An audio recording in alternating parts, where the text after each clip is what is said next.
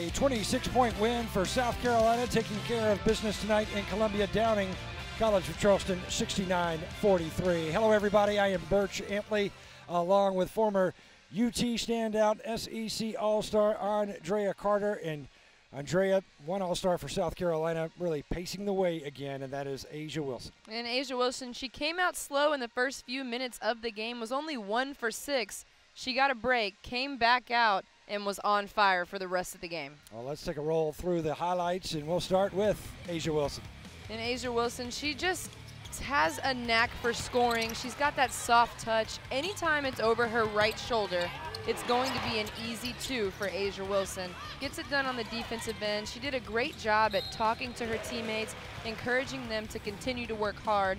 And it spread to Lily Grissett, who I think has so much potential. She reached double figures tonight, finished with 10 points, was really able to use her body, seal hard. Her teammates found her, and she played really well. South Carolina with double-digit scoring from Lily Grissett. Also a big night from A'ja Wilson, and the Gamecocks take down College of Charleston 69-43. Coming up next for South Carolina, Savannah State.